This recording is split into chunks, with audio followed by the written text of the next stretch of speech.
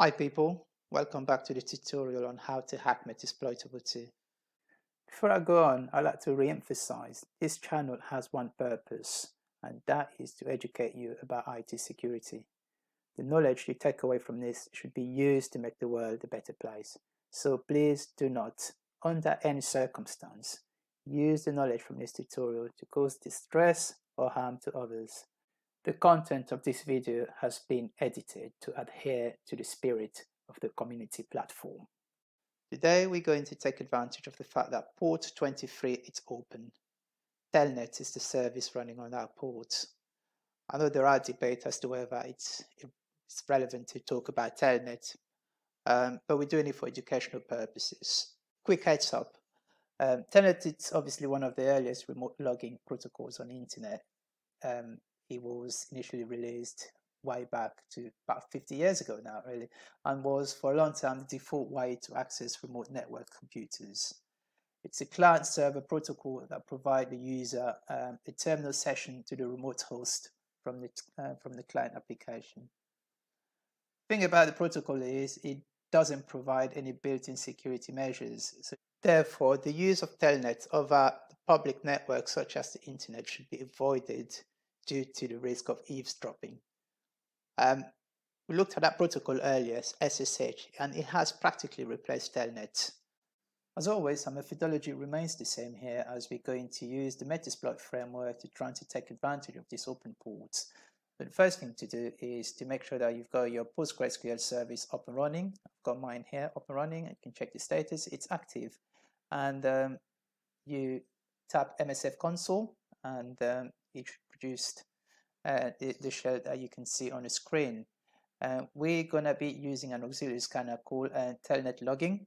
So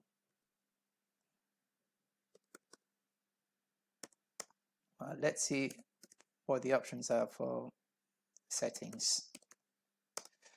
It's quite a few. So as part of the exploit, we're going to need files containing candidate credentials for username and passwords. I've created some here on my desktop. You can see a username, very short list, and the passwords as well. Alternatively, if you're running a packet sniffer like Wireshark or TCP dump, then you'll be able to capture Telnet session in clear test. So well, let's carry out some configuration settings here. So the first thing is, let's set our remote host address.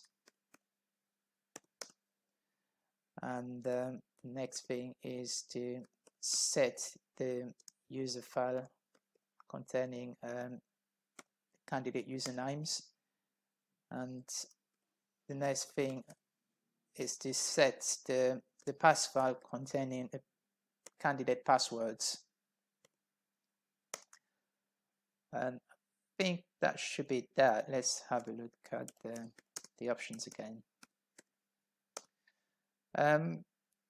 Brute force speed, we're going to leave it as that. It's not particularly ideal because this would be alerting intrusion detection systems, but this is a tutorial, so don't have to be worried about that.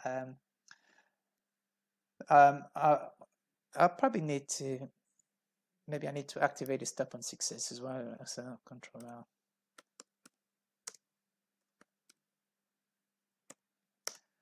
R. Set on to true, but it's not ideal because obviously you want to get as many possible valuable combination of credentials. I think we've got everything up set up now as necessary for this exploit to work. We can just execute it.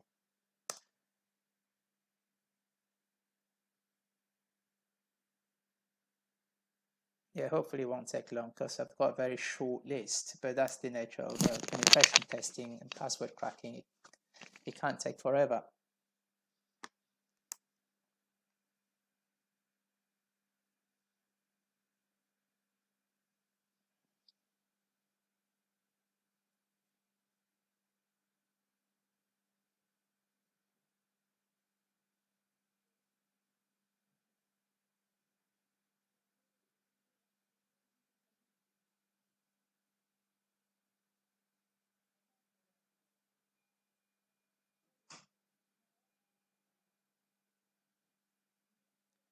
Good. As you can see that we've got a green line of success as the plus line on the left hand side, and the username and password are obviously msfadmin. There's no surprise there. And that's the reason why we set the stop on success to true, partly because we didn't want this process of checking for valid and working combination to carry on forever.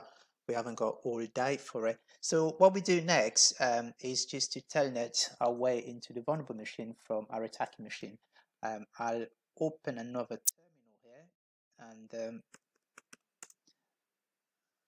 and just type in the following command.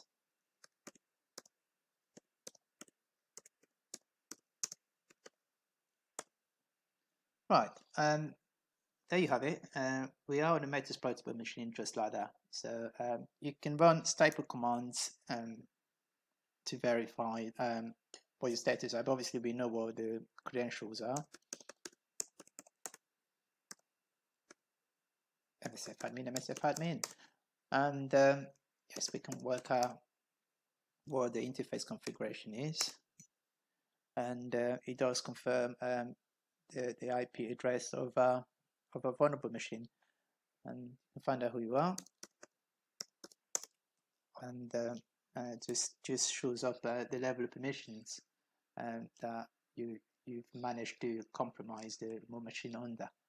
I hope that you have enjoyed this episode. If you have any questions, then stick in the comments.